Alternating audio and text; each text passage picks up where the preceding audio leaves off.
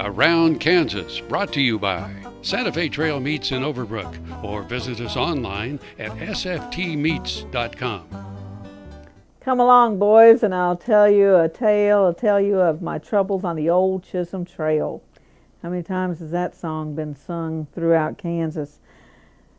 The Chishom Trail, named for Jesse Chisholm, who was a part Scottish, part Cherokee, trader, interpreter, guide, businessman, and occasionally even a finder of lost or kidnapped children. He traveled that trail numerous times, but the cattle that made it famous, you know, they only used it a year or so before Jesse died.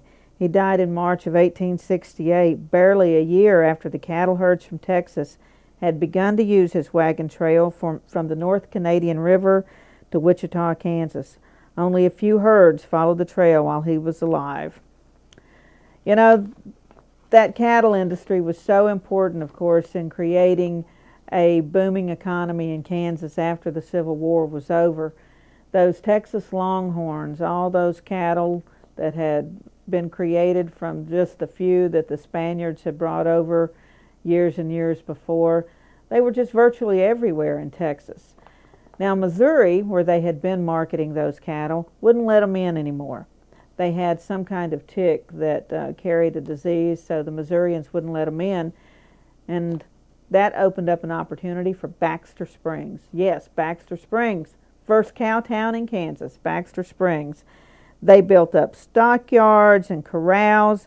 They could hold 20,000 cattle at a time with plenty of grass and water. They quickly developed the same sort of reputation that a lot of those other cow towns got, though. You know, one of the Historical Society comments was every third door was a gambling house or a liquor saloon because, you know, all those cowboys had to unwind after several months on the trail. And there was lots of flowing liquor, card games, and all sorts of other entertainment for them.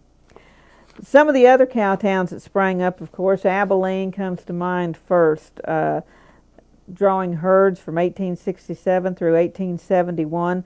Waterville, a small Kansas town a little north of Abilene, attracted herds in 68 and 69.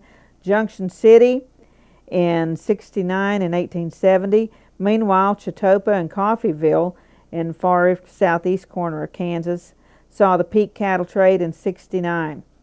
Salina and Solomon, rivals with Abilene for the cattle trade, also served as cattle destinations in 1869 through 71, and then the trade moved on. Of course, Ellsworth and Great Bend continued through the year 1875.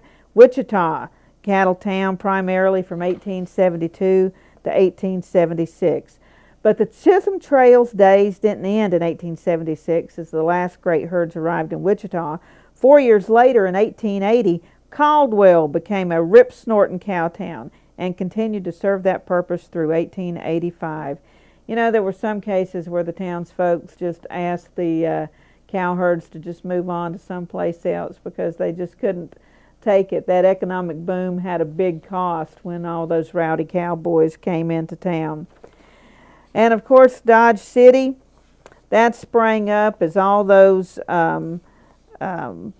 herds moved to the west and the trails moved to the west.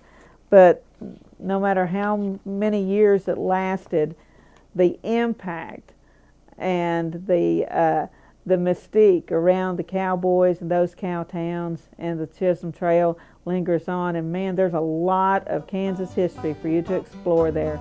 Get out and see it sometime. We'll be right back. Soil is the life of a farm, and for 25 years, SureCrop Liquid Crop Nutrition has helped growers produce abundant quality crops while preserving and improving the soils they steward. SureCrop offers complete soil and plant analysis with cropping recommendations, delivery direct to your on-farm storage, and quality crop nutrition custom blended for your field. Choose SureCrop for the assurance of excellence for your soil. Call today or visit their website for more information.